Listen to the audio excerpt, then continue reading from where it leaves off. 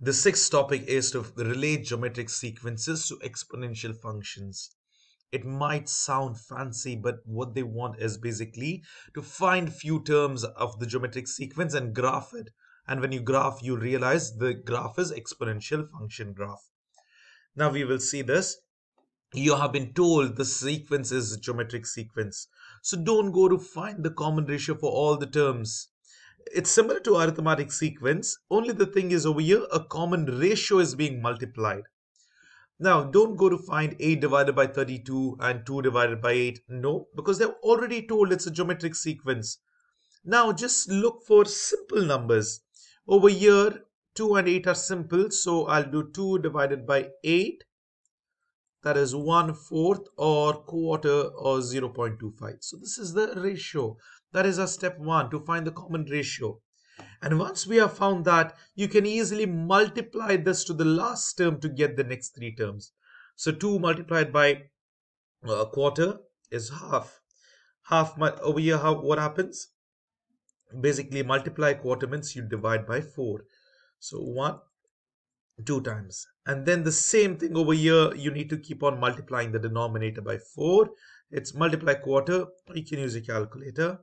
So it's 1 by 8, and then 8 fours are 32, so 1 by 32. So these are the next three terms. It's not over, you need to graph them. When you graph them, the domain is always 1, 2, 3. It starts from 1 and it goes on until how many terms you're graphing. So here you have this domain. Because we have 6 terms to graph, 1, 2, 3, 4, 5, 6. Domain is always 1, 2, 3, 4, 5, 6. And over here, the range is these values. Now, when you graph them, look over here. This was a huge value, 32 at 1. But then it drops down because you're multiplying by a quarter, 8. And then it's down, down. And this gives you an exponential function graph. So that's it. So this is how we solve it. Very basic, very simple. All you need to do is find the next terms and then graph them up. That's it. Remember, the domain is always starting from 1, 2, 3. They have asked you a few terms. How many total terms are there? 6 terms. So domain will be 1 to 6. The first point, whatever the values are there, will be the y-axis. The domain is the x-axis for each number of terms. It's basically, this is A1, isn't it?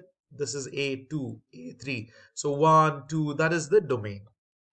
Now we will look into the problems which are mentioned in the exam scheme 14 to 17. Do this by yourself. They are all geometric sequence. So just find the next three terms.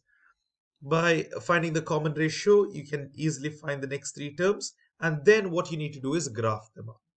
Okay, so there are 1, 2, 3, 4, 5, 6, 7 terms. Similarly, find all the other terms. I'm sorry, there's a comma missing over here. 256, 512. You can do it by yourself and then graph it and then check the answer. So please do by yourself. Then only refer the answers to check for checking your values. When you only solve more and more problems, you'll be thorough. Otherwise, you might be stuck during the final exam.